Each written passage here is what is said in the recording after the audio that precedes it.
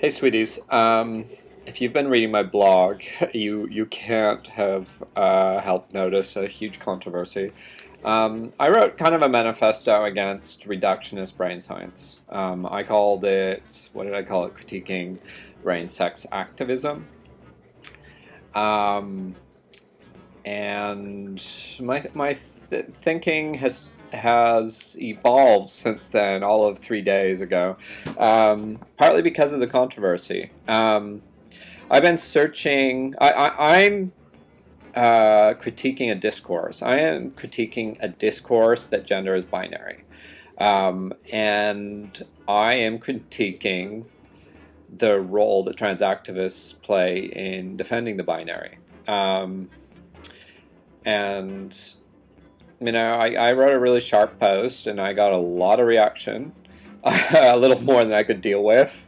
I was depressed and bruised for a day. I withdrew from the internet, but I'm back. So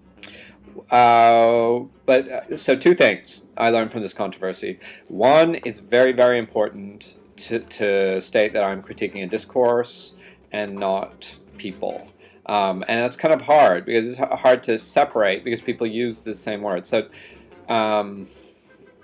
what I am critiquing is reductionism of gender to two, and sexuality to two, right?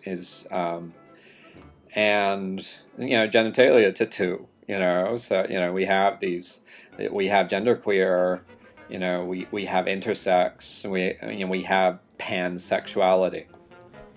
You know, we have multiplicity.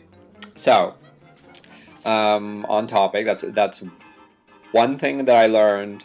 And the other was that I was under the impression, you know, so I was kind of ceding brain science to the reductionists, and that was a mistake.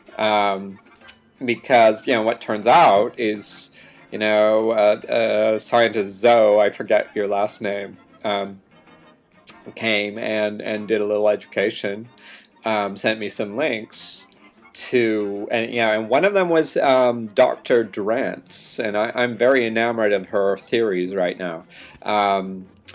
But, you know, what I'm actually really wrapping my head around right now is that the biology of the brain is really going in a genderqueer direction. It's proving genderqueer. You know, that, yeah, I'm sure I'm the only one in the world who might say that yet, but trans isn't that far from saying that. So, you know, what it turns out, you know, so maybe I should just read her PowerPoint presentation. I'll put in the links. Please read this stuff. It's very important, no matter what your views are, to understand that modern science is not proving a binary.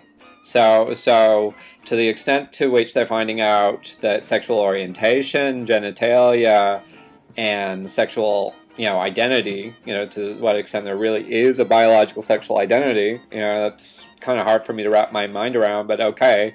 There's not a binary. And, you know, she's saying that there's, you know, and, you know, it's a little bit like quantum physics, right? Quantum physics didn't prove anybody's idea of cosmology because it was so weird. It was hard. We have to come up with new models to understand. And I think that's kind of where we are with sex and gender now. Reading this research is, you know, it's complex, but now we're starting to have a biology of the brain which really, you know, says it's complex and has some ways of investigating. So I'm really interested in where this is going to go. So I am going to come back in a second. By the way, this was my first gender tweet. The whole point of a gender tweet is zero editing. It's kind of like a Dogma Film Manifesto, but it's in order to unleash creativity. Try it. Just do a short tweet, put it up there, don't look at it again. The production is what's killing us and keeping us from really exploring this medium. We're all putting too much time into production, post-production, and not enough into actually creating art. So, bye-bye.